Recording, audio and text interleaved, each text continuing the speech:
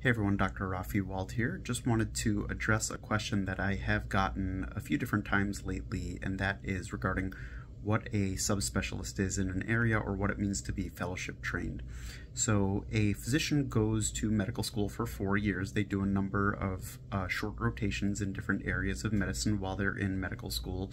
Then when they graduate, they do a residency in a different area for a few years. Sometimes that's internal medicine, sometimes that's neurology, whatever they are most interested in. And then once they finish their residency, they have the option to do some additional training in a fellowship in order to become a more specific specialist in a certain area.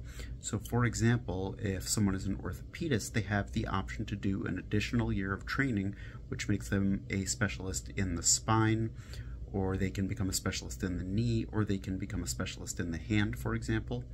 Within the field of neurology, once a neurology residency is completed, a neurologist can go ahead and do a specialization in movement disorders, which are disorders that are related to Parkinson's disease. Specialization. They can do a specialization in neuromuscular disorders. Those are disorders of the peripheral nervous system. They can do specialization in epilepsy, and there are a number of other areas as well. I hope this provides some clarification. Thanks so much for listening. I will talk to you soon. Bye-bye.